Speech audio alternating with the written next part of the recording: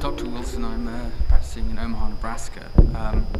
I'm just going to ask a couple of questions about the use of, say, flexion extension cervical spine X-rays on your decision making. In particular, when we're going to talk about long segment fusions or going from the front or combined.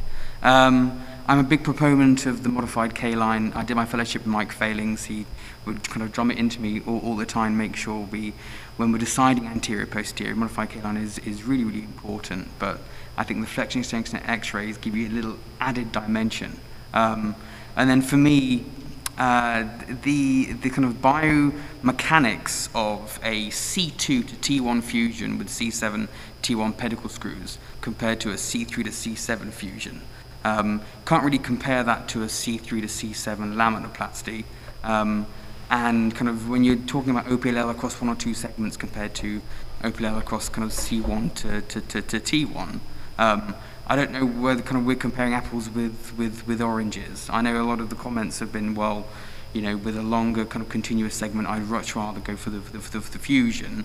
And say, in my hands, I do very little laminoplasty, mostly always do fusion kind of from C2 to T1.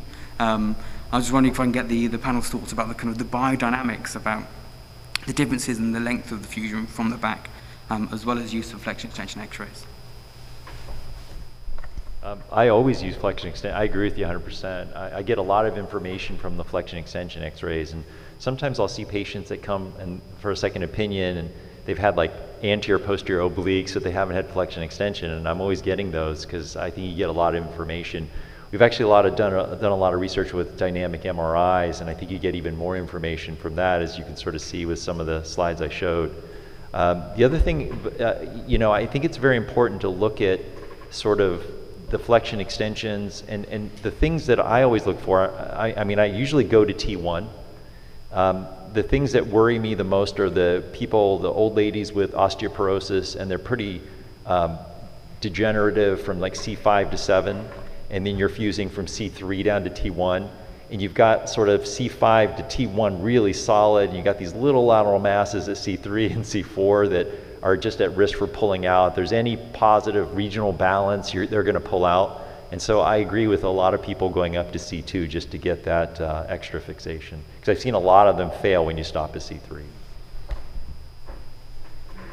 Yeah, I would add that, you know, so we've done a lot of look at, you know, how do we differentiate those people that need to cross the junction and how far? And there too, the T1 slope is, I think, very important, as is their native balance. A close look at F&E is important.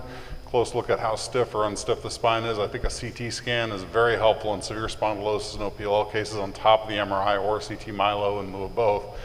And then just a comparison of the supine versus upright studies in terms of their alignment, whether you get a separate X-ray or not. Especially in those little old ladies, it's amazing how many will be fairly kyphotic down at T2-3 and T3-4, and there are arguments to be made for those people who have an SVA, you know, in the 7+ centimeter range, of taking them actually further down to T3 or T4. And being able to show that is very difficult in terms of numbers of patients required. And we heard in the session this morning that maybe those differences in SVA don't have a huge impact on outcomes. I think there's a lot yet to be said, but if you want a decent alignment post-operatively, I think there's a million things in dynamic radiography, both supine versus upright and flexion extension, are critical.